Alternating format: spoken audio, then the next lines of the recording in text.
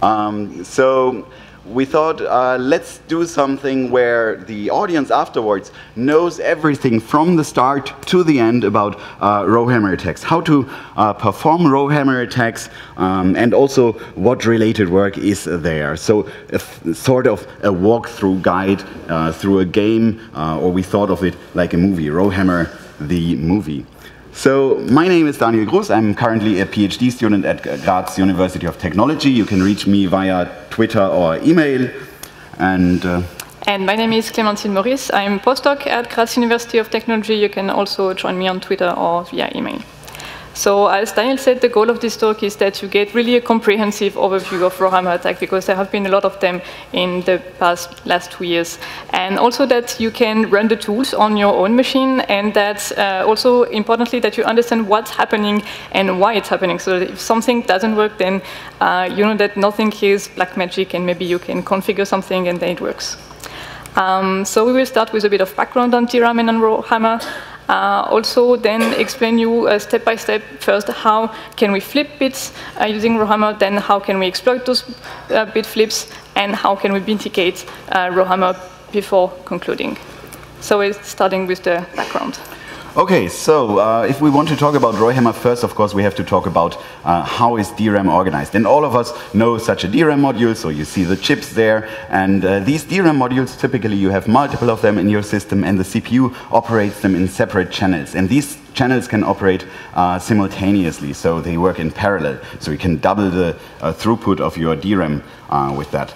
Also, the DRAM modules have multiple sides, and these sides are usually called ranks. So here we have 2 sides, and we have rank 0 and rank 1. There are also DIMMs with more ranks, but we won't go into detail here.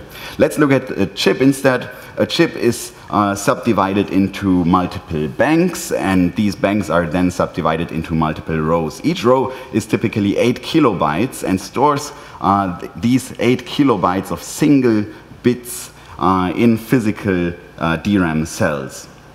To access one of those rows, we have to activate the row, and when we activate the row, it is copied to the row buffer.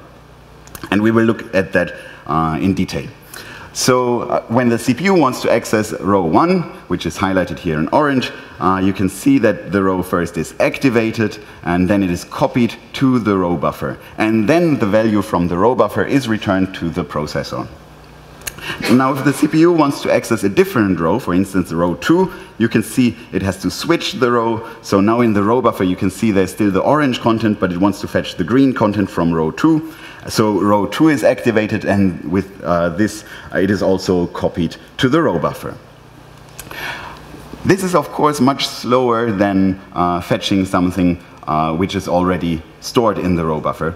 So if the CPU wants to again access row 2, we will just go through this example, then row 2 is already in the row buffer, and then it will be a so-called row hit. So here we have the difference between a row hit and a row conflict, which is very much comparable to a cache miss and a cache hit.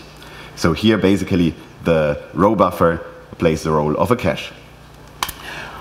The DRAM cells, we have, of course, constraints from the physical world. So if you come from a software perspective, you think, of course, hardware is perfect and has no errors and everything just works. But in practice, these cells leak their charge over time, and therefore you have to refresh the content of those cells repetitively. So what you do is you read the data from the DRAM cells into the DRAM row buffer, and then you write the same data back into the DRAM cells, and with this step you refresh the content that is in the DRAM.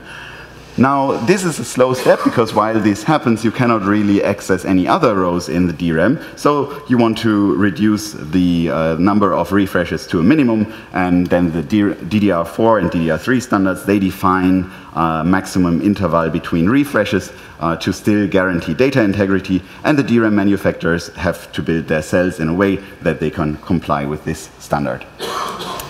The cells, of course, have more effects. And one effect, we can exploit that in the so-called Rowhammer attack, is that cells leak faster upon proximate accesses. So if you access 2 neighboring cells, the surrounding cells will leak that charge faster, and then we might have a race against the next refresh here, whether the next refresh will be fast enough before the cells lost their charge.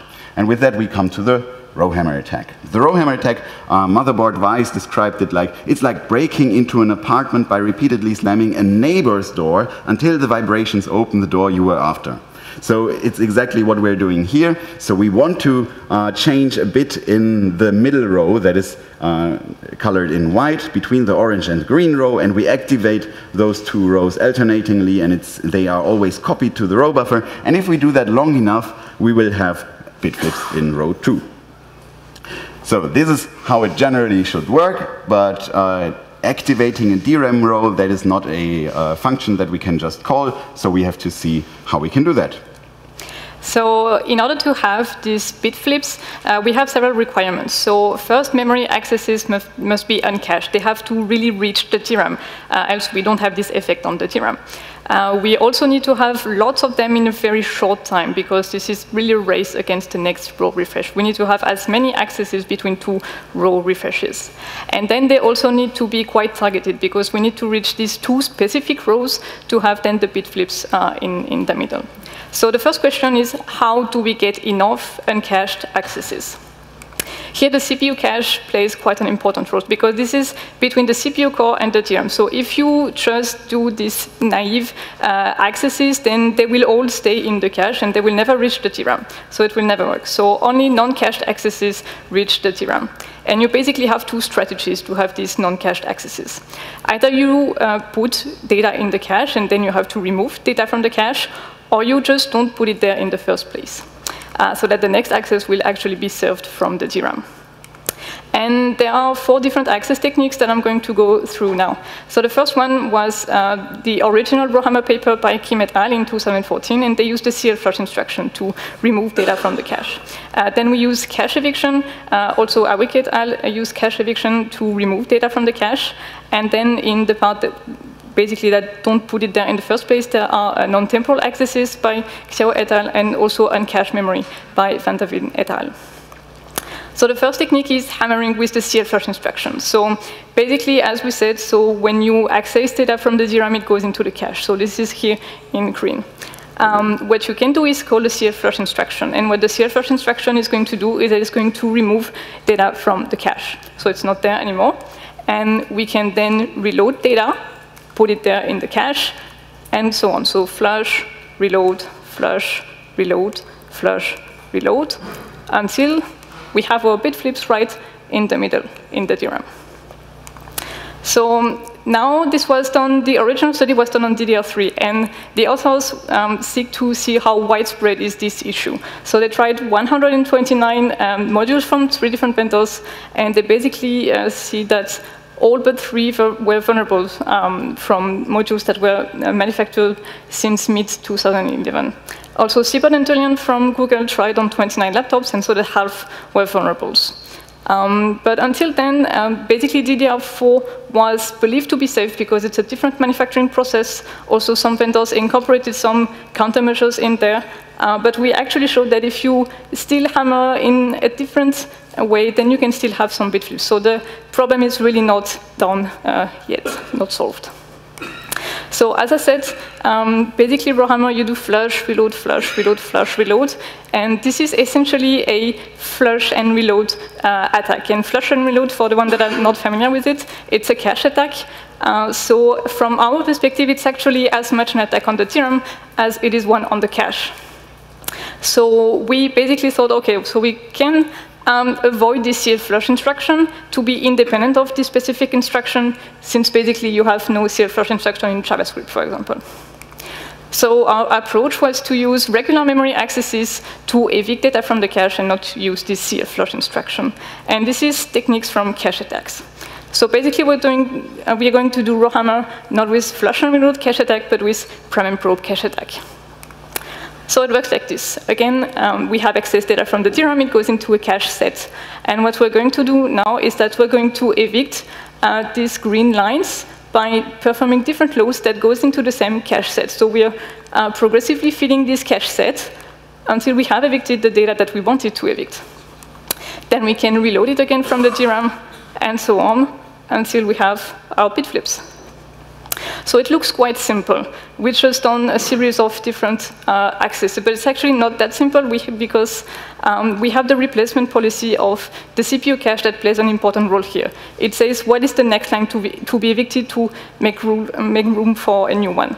And on modern CPUs, it's not LRU. So we actually had to find cache eviction strategies. And in this case, it's actually better to perform multiple access to the same address, and it leads to better eviction. So using this, we found a really fast and effective eviction strategy on Haswell that led to an eviction rate of more than 99.97%. But we actually wanted like really the best one, so the fastest and also the best eviction rate. So we evaluated more than 10,000 different strategies to find the best one. And we managed to have this hammering with cache eviction on Haswell. So here you can see in blue, you have the original attack, so with CL flush in native environment, native code. And then in green, you have the still in native code, but with eviction, so with no CL flush instruction. And what you can see is that we changed the refresh interval in there. And basically, if your machine is vulnerable to the attack with the CL flush, then it's likely vulnerable to the attack without CL flush, because it starts at the same refresh interval. So it's a bit less bitflips, but likely it will still work. Now with JavaScript, we have a bit less bitflips again, and it works with a bigger refresh interval, but still we manage to have bitflips, and actually the higher the interval, then it matters a bit less. We have pretty much as many bitflips as with the original attack. So the third technique is hammering with non-temporal accesses. So non-temporal accesses is when you access data basically just once and not in the immediate future. So there is no real need to put it in the cache, because you will just evict data that was actually important, and it will have some cache pollution. So there are non-temporal accesses instructions that basically bypass the cache. These non-temporal stores, the problem is that when you perform non-temporal stores to one address, they are all combined in this write combining buffer. And only the last write goes to the DRAM. So no matter how many stores you do to the same address, you will have only one write in the end. So the rate will not be sufficient. So the trick by Xiao et al. Was actually to follow this non-temporal store to a cache access to the same address. So basically it looks like this. You will have these different axes, so these two axes to x and y, with this move NTI, so move non-temporal. And then it's followed by a regular move that will put data into the cache, and then you have this loop. So it's just really this tiny loop. And the fourth different access technique is hammering with uncached memory, because just sometimes everything fails. And this was the case, especially on mobile devices. All these three techniques all failed. So in ARM v7, the flush instruction is privileged, so it won't work. Cache eviction, we tried a lot, but all the time it's just too slow to have any bitflips. And on ARM v8, the non-temporal store are actually still cached in practice. So again, no bitflips possible there. But since Android 4, there is Ion, that is the memory management, and the apps can use this interface, dev-ion, to have uncached and physically contiguous memory. So it's also not privileged, and there is no permission needed to access this interface. So this is what Van der Veen et al. Used to have these bitflips on Android. Okay, so the next question is, how do we target accesses? How do we perform accesses to specific DRAM rows? Now we talked about accessing data that is not in the cache but in the DRAM, but now we want to access specific locations in the DRAM.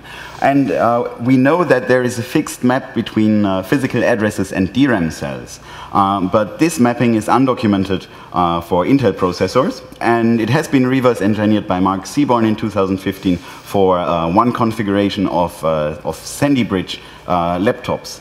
And we then went on from there, and we reverse engineered it for many different configurations on Sandy Bridge, Ivy Bridge, Haswell, Skylake, Broadwell, also on ARM CPUs. And we exploit the timing difference here between a row hit and a row conflict. As you can probably imagine, if we can see a row conflict for two addresses, for an address pair, then we know that they must map to the same bank, but to a different row. So we know that they actually go to the same chip, and then we can target addresses that go to the same bank, but to different rows.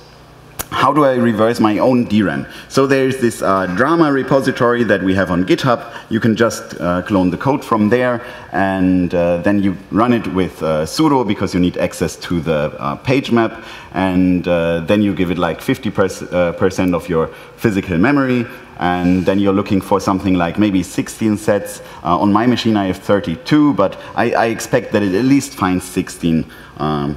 It's okay to put a smaller number there. And then once you have the functions from this tool, you will put these functions into the Rowhammer.js tool. We have a native code tool in there, and then you just run make, for instance, this was for Ivy Bridge, make Ivy or make Rowhammer Ivy, and then you run it again with sudo for the page map. It only needs sudo for the page map access, because that was Google's patch last year, how they prevented the attack on current systems. And then -D2 for 2 DIMMs. If you have a different number of DIMMs, you have to put a different number there. And then you can optimize the attack speed a bit by putting F0 here, which says I only want to take 0 as the first offset for every row that I want to hammer. Okay, let's see that in a demo. I have prepared something here, a short video where I run this. So I first go to the reverse engineering folder, then I run the measure tool. I use 50% of DRAM. The more I use, the better, but actually recording the video was not possible with allocating more DRAM. And so I'm now generating all these sets. So it looks for sets of addresses that, this does not look very nice, but it looks for sets of addresses which have a row conflict. So once it has found 16 sets, we will, it runs a simple algorithm to figure out which is the minimal conflict set here, so which must be the bits that lead to this bank mapping, to these conflicts. Now we will check whether the same functions are already written in the Rowhammer source code, and there we can see, okay, 1418 is the same, 1519 is also the same, 1620 is the same, 1721 is also the same. Here's a small difference. I don't expect that it makes a difference, but still it's better to just copy the value that we have just recovered. We could also add the bit 6 here. That would probably also improve our results, because that is what the hardware just told us, the functions that the hardware just told us that are used. So if I now run the Rowhammer tool, I have to again, so I have to first call make Rowhammer Ivy for my Ivy Bridge system. And then I can run the Rowhammer tool, but I have to run it with sudo so that I have access to the physical addresses. There are also attacks to recover physical address information without sudo access, but for the sake of simplicity here, it is not implemented in this way. And now you have seen I didn't have any bitflips when I hammered a single row, but now I specified only one offset per row, and I have hundreds and thousands of bitflips here. So you can see all of the long lines here, that is, every time is one bitflip. So yeah, this will continue like this forever. So many, many bitflips. Okay, let's go back to the presentation. So, the next question, how do we exploit random bit flips? Because this looks all very random. Yeah, some bit will flip somewhere. Actually, they are not random. They are not random at all. They are highly reproducible. Once you hammer a memory location, the chance that you will flip a bit in the same location as where you've flipped it before is extremely high. So this is very reproducible. So what you can do is you just say, okay, this is sort of a set 1 bit to 0 gadget, and I can use that to set some memory location that I usually couldn't write to set a bit to 0. So what I do is I choose a data structure where I can exploit such a write 1-bit gadget. Then I scan for good bit flips in my memory, and then I place the data structure at that location, and then I trigger the bit flip again. And now there are several different techniques to follow this general attack strategy. And I would say this is a form of a post-Rowhammer exploitation. The first strategy that we want to talk about is the one that was presented by Sibon and Julian to escape from the Google NACL sandbox. And there they exploited that x86 opcodes have a variable length, and sometimes unsafe opcodes that are not allowed by the sandbox are contained in longer multi-byte opcodes. And this is not a problem as long as you can only jump to validated offsets in the code. But once you have corrupted a jump, you might be able to jump to a non-aligned address into an opcode and then use a syscall opcode to escape from the sandbox. So with this, they flipped a bit in a validated NACL instruction sequence, and then they had the capability of an arbitrary jump and could do anything in the sandbox. The next group of attacks exploits page table entries, and probably some of you already know page table entries. So here you have a present bit, whether it's valid, or read-write bit, user access bit, write-through, uncacheable, reference, dirty. This is the size bit, the global bit, and here we have the execution disable bit, the NX bit. And then if you look, so this is a huge entry, it's 64 bits. Some of these bits are ignored. If we have a bit flip there, the processor just doesn't care. Perfect. And then we have the physical page number. So chances are very high that we hit a physical page number. And also, every 4 kilobyte page table contains exactly 512 of such entries. So it scales in the same way. How are they used when we want to map our virtual address space? So here I have a virtual address space on the left, and it directly goes to those page table entries. And these page table entries map in some random way to the physical pages that we have here. And in this physical memory, we also have a kernel page here. The page table is also stored in physical memory, and that is all neighboring in DRAM. Not a problem so far, because you cannot access it, right? But with, if we have some way to manipulate one of our own page table entries, let's say I can manipulate page table entry 0, and I can modify the address and say I want to have it mapped to my own page table, then I can modify any of the page table entries of this page table. So for instance, now I could modify page table entry 1 and scan through the physical memory and search for interesting pages. Like here, a kernel page. This looks interesting. Let's change it, because we can now. We have kernel privileges if we have access to our own page table. We can access and modify every physical memory location. So how do we do that now in an attack? So we start with a search for a bit flip, so we will hammer different locations. And once we have found a location where a bit flips, we will just release this memory page and allocate pages that we want to, where we want to flip a bit. So here we have the green page, which is the target page, a page table. And here I have the example again, and now most of the memory is filled with page tables, but there is still one user page here and a kernel page here, and this is my own page table. And what happens now if I flip a bit? The probability that I'm just point that the page table entry points to just some page table afterwards is very high, because I filled the entire physical memory, or almost the entire physical memory, with page tables. So then I have access to one of my own page tables, and then I can run the same exploitation technique as before.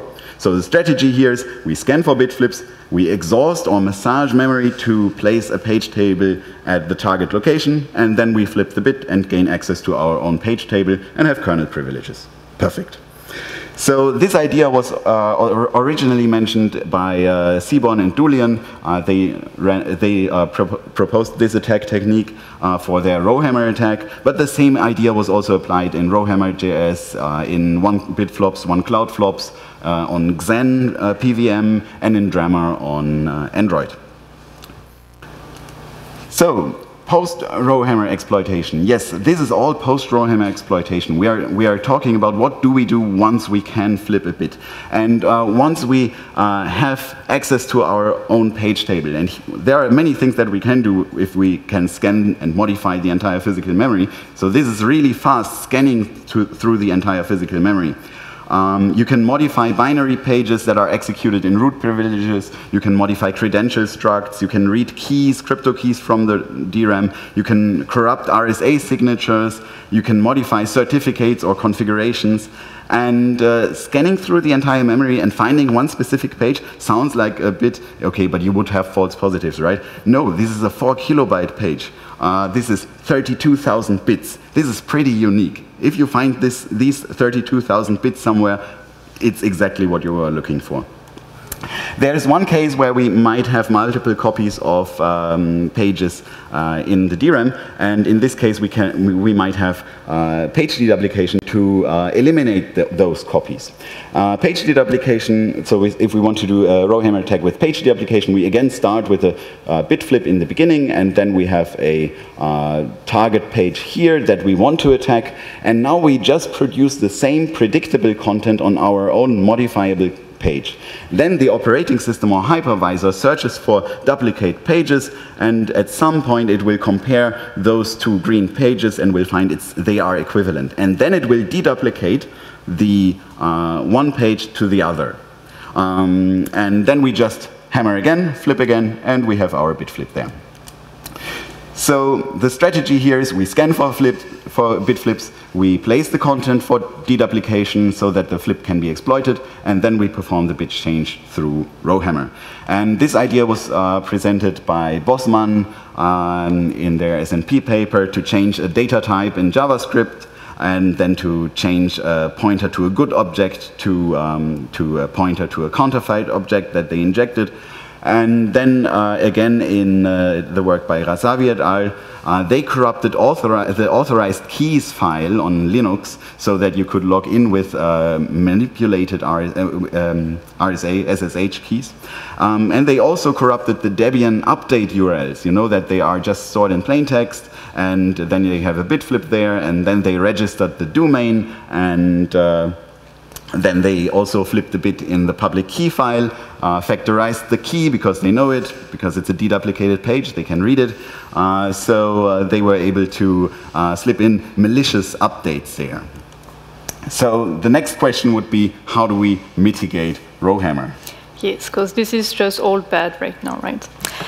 So different mitigations have been proposed with different goals and different expectations. So first, there are some mitigations that seek to detect Rowhammer, others seek to prevent Rowhammer. There are some that are done in software, other in hardware. Also here, it's like a hardware problem, so it's not really easy to solve. So some solutions aim at finding a short-term solution, even if we don't have the good DRAM. Others try to find some more long-term solution to really fix the problem. So immediately after the original paper and also after the Google exploits, then there were a hunt for quick fixes. What can we do right now to fix the problem? The first idea was to stop using the CLFlush instruction, and this is actually what Google did for their Chrome sandbox. The thing is that quickly after we showed that yes, you can actually still do the attack even without the CLFlush instruction, so it's still not really solved. The other idea was to increase the refresh rate. The idea is that basically the more you increase it, the less you are susceptible to have bit flips, because then you have less time to perform these memory accesses and you have then less bit flips. The thing is that Kim et al. Showed that at least for their testbed, you would need to increase by 7 times this refresh rate to eliminate all bit flips. And the implementation was not that high, because it also is a problem of power consumption here, and also it slows down the DRAM, so it's not so good if you increase it too high. And the implementation was that BIOS vendor did increase the refresh rate by 2 times. So you see, it's maybe good for some DRAM, but not for all of them, most likely.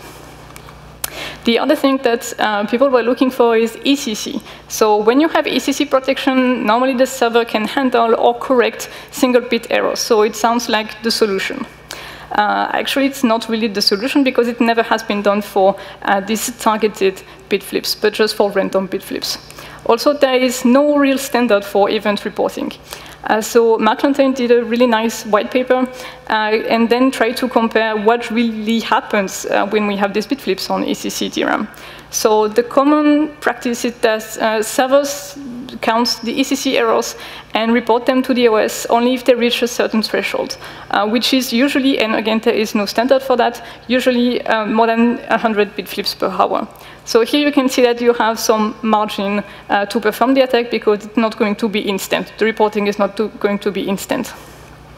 But even more bad, some server vendors just never reported the errors to the OS. So apparently it's okay, you can perform these bitflips. It's supposed to be protected against this corruption, but it's not really because the OS never sees these errors. And actually, even one server did not even halt when bitflips were non-correctable. So apparently, server vendors have different expectations of what ECC protection actually means here. So the next idea was, okay, if we can't really have these quick fixes, then maybe we can detect the attacks. That would be better than nothing. And the thing is that Rowhammer causes a lot of cache misses and cache hits, and that they all can be monitored with hardware performance counters. And this was the original idea of Herat and Fogg at Black Hat 2015, and then we also did a follow-up work, Chapeta et al., and Paya also did a follow-up work. And so this is our result. So different techniques have been done, so either using a sort of threshold or some kind of machine learning. So we just use the threshold on cache misses and cache hits that were normalized by events on the instruction TLB. And you can see that here you have all these three benign applications, so Firefox, some game, and stress on the memory. And you can see that you can still have a clear threshold with flush and reload, which is an attack on the cache, and also Rowhammer. And that basically, if you put a threshold around here, then you can detect cache attacks and Rowhammer with that. So in terms of ideas, also, Kim et al. Had this bunch of, maybe we can do that, but it's probably not going to solve anything. So in their original paper, they said, okay, we should also make better DRAM chips that are not vulnerable, but probably not happening. Using error correcting codes, we just talked about that, doesn't really work. Increasing the refresh rate, same. Remapping or retiring faulty cells after manufacturing, what happens if your whole DRAM is vulnerable, and identifying hammered rows at runtime and refreshing the neighbors, which would need like really a lot of, it's really expensive in terms of hardware. So all these solutions are not really practical. They're either expensive, cause huge performance overheads, or increase power consumption, which is something that nobody wants. They had another idea, which is called PARA, for probabilistic adjacent row activation. And the idea is that when one row is closed, then each time one adjacent row is going to be opened, but with a very low probability. And the idea is that Rowhammer, we have one row that is open and closed, but a really high number of times. So if you have this very low probability for a high number of times, then statistically, the number rows are going to be refreshed, and there is going to be no bitflips there. So the implementation is at the memory control level, so this is not something that you can just implement on your own. But the advantage is that it's completely stateless. There is no need for hardware that counts which row is going to be refreshed, so it's really not expensive. And basically, for this very low probability and a high number of hammering, the probability of experiencing just one error in 1 year is extremely low, this probability.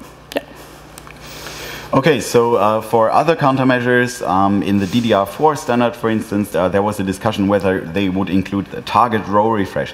Target row refresh is also a very simple idea. You have a counter per row, and you increment the neighbor rows for every access that you perform. And when the refresh, when the counter reaches a threshold, the row will be refreshed. For instance, the middle one reaches the threshold first, and then the outer ones also reach the threshold, and then all of them are refreshed over time. So no bit can flip again. Recently, on the Linux kernel mailing list, Corbe suggested that they could include a no-hammer kernel module. And the idea is, so we don't have any bit flips if we have 8 times the refresh rate, right? So the idea is to only allow 1/8 of the maximum of cache misses and with that also only 1/8 of the maximum number of DRAM accesses. And they would measure that using the performance monitoring system of modern Intel CPUs, which is also maybe not the best idea to do that. But let's go for it. So if we now hammer one memory location in one bank, then the no-hammer kernel module would notice that and would then notify the kernel that it has to halt the execution because the threshold was reached. So we wait for the refresh for the rest of the 64 milliseconds. So this is good if we have a case like here where we hammer a memory location. But it's bad if we have a case like this one where we access different memory locations, and then again we reach the number of cache misses, and then we have to halt the system again for the next 64 millisecond interval.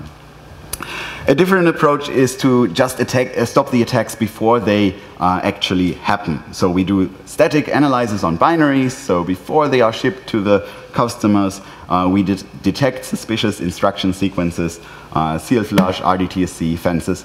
But here the problem is, like Rowhammer.js can just perform a sequence of memory accesses to perform this attack. So Mascat also tries to cover that by detecting weird memory access patterns. One problem here, these weird memory access patterns could also come from perfectly benign memory loads, like computer games. So we have the problem of false positives, and you probably all know if there are many false positives in any system, you're probably stopping to use it. Like a virus scanner that alerts you with false positives 10 times per day, you wouldn't use it. So let's go for the next one, Anvil. Anvil was suggested by Avec et al., and they also want to use the performance counters to first detect Rowhammer, and then they activate the neighbor rows to prevent bitflips. But they only do that after they detected that an attack is ongoing. So it's similar as TRR, but it's in software. So here we hammer 2 locations, and the red ones are in danger of flipping a bit. So we refresh them, and then they are fine again. More recently, there was the CAT paper, which presents several nice ideas. The first is the bcat variant, which disables vulnerable physical memory in the bootloader.